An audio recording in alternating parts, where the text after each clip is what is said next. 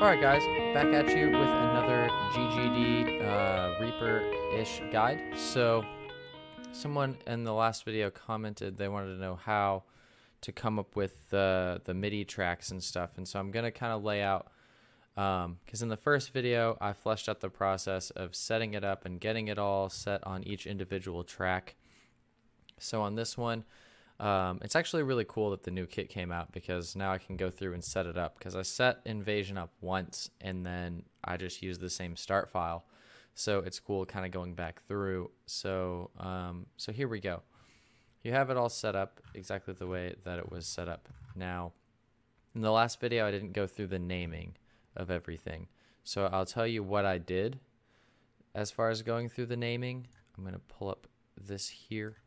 So I'm fortunate enough to have two monitors. I had this up on one monitor, and what I did was go through each one of these and started with the kick, because I want to know what track kick is coming out of. So then you can click here, the kick comes out, so you can see it's just coming out of that one. So I named that one kick, then do that again, kind of track it down. The contact one's always going to this is always going to be on there, because everything here is underneath drums. So it's all, I mean, obviously it's going to always be under there, but find the one underneath here, and I already kind of have them labeled. So I just went through each one and named them, and so at the end you get this.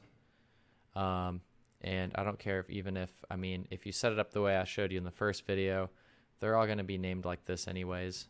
So if you just want to take a look at this and pause it a bunch of times and kind of get it set up that way, we'll do that.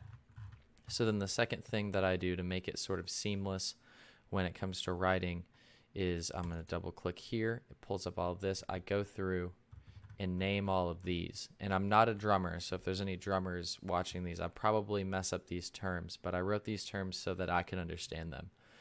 And so sort of in the same way as I did the first one, I had, maybe I can half monitor both of them here. So I had GGD pulled up here. Let me see, can I move that? Yep. GGD pulled up here and the piano roll open here. So kind of went through and just, I started up at the top, like, okay. So see, I haven't set these up. So, okay, so we'll start at the bottom, right? So you're kind of going up through the piano roll. Something I noticed that was interesting with this is the same sound as this. I didn't label it because it's the same sound, but I thought that was interesting. Maybe that was like an error or something. I just think that's kind of cool. So, starting down here. Something that makes this different than Invasion is that there's only one kick. They had a double kick in Invasion. Down here there was kick, left kick, and then the automatic track where it automatically chose which one was left and right kick. This one just has the one kick, which like I'm fine with. I usually only used one anyways. So then here, snare.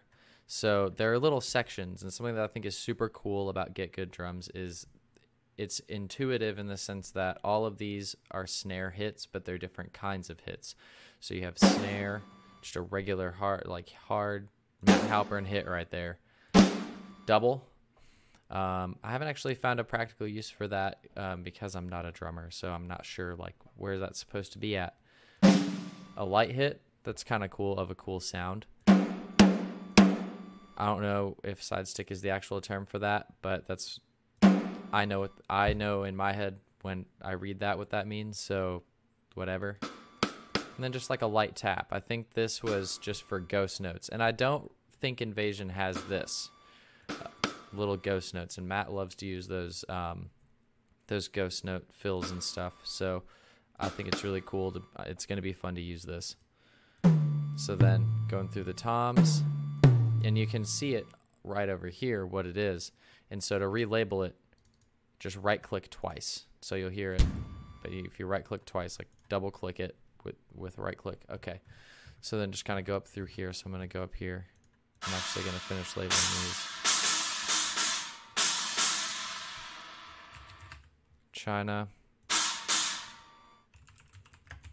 trying to stop.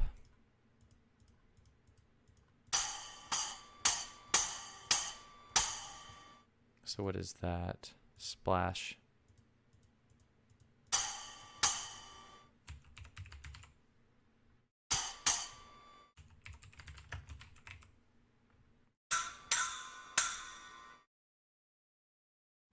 And this is another splash. But it's a little bit higher, so I'm going to call it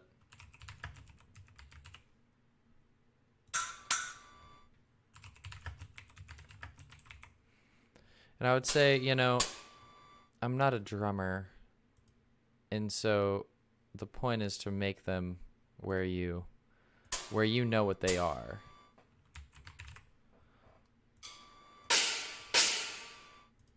So that's the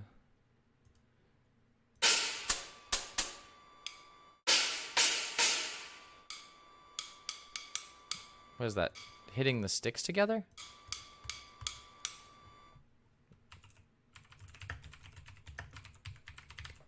I mean, stack and then big stack. And then if you're not a drummer, I'm not a drummer. Splash, stack.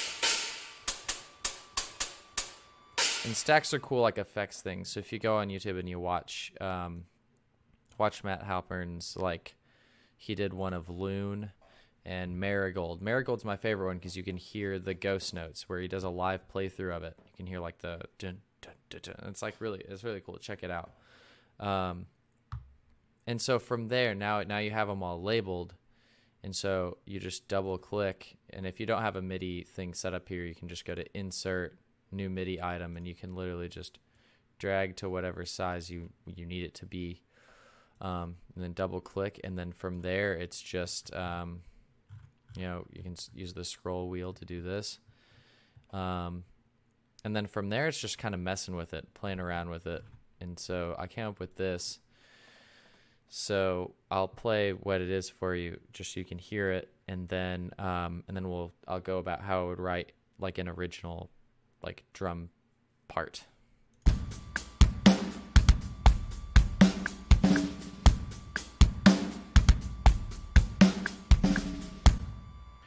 All right, and then if there's any buzzing, my interface has been acting really weird, and I have to do a really weird chain to get it to actually show. So I'm not sure if you hear that while the drums are playing. It's not the program; it's my computer. So let's say screw this. So right click grabs everything. So if you want to grab multiple things, cool, you can do it that way. Left click to get off of that. So there are tons of options. So you'll notice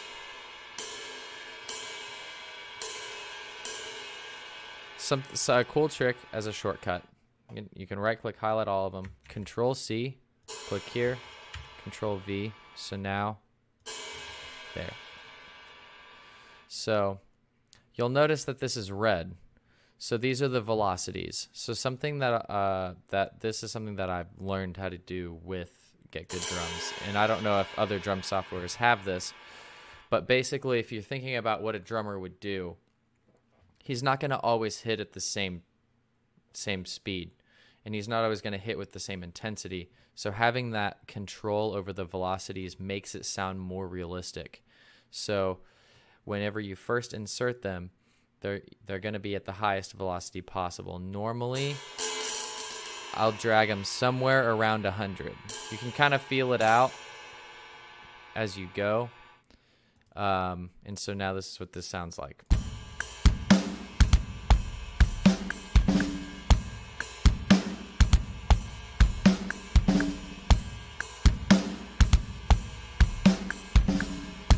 If I'm like, well, the kick sounds like he's hitting the kick like really hard, you can highlight all those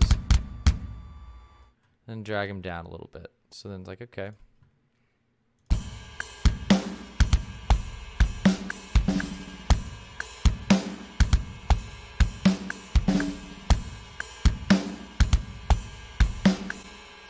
And from there, it's just kind of playing with it. So I mean, get on YouTube and watch your favorite drummers. Watch drum playthroughs of your favorite songs and be able to kind of identify what they're doing, because even though learning a new instrument is super difficult, with something like this, you can at least understand somewhat of what a drummer is doing, and you can kind of get a sense for what sounds you may want to hear, and get better at programming these things so that you can make your sounds and your mixes sound like you have a drummer there playing with you, and you can kind of mock it up. And I really like this way of writing, because in doing this, you get a feel for your song more so than you would if you didn't. Because if it was just guitar and bass, like, you could be playing in double time or half time. The drums are really what drive the song. You know, you've heard people do acoustic covers of heavy songs and heavy covers of acoustic songs. I would say the biggest defining factor in the energy of a song is the drums. And so learning how to do this stuff, super helpful. And so just like with the last video, if you guys have any questions, shoot a comment down below. I know someone from the last video had asked me about this, and I said I'd do it by the end of the weekend, and I mean, it's Monday, so I'm usually about this late, so my apologies. But I hope for anyone out there who wants to get into this, and I'm by no means claiming to be an expert, but for anyone who wants to get into this, and you use Reaper as your DAW, I really hope this was super helpful for you. And be sure, you know, if you want more content like this, or if you have questions or anything, just shoot something in the comments. I'm having a lot of fun making these YouTube videos. It's actually not as difficult as one might think. So I might try and be posting a little bit more, some different content, some similar stuff, some music related, some not. But I've been really thinking about posting on a regular basis. So if you like what you see or want to see more of it, just hit the subscribe or not, or whatever, you know. I hope everyone has a great day. Thanks for watching my video, and I hope it was informative. Peace.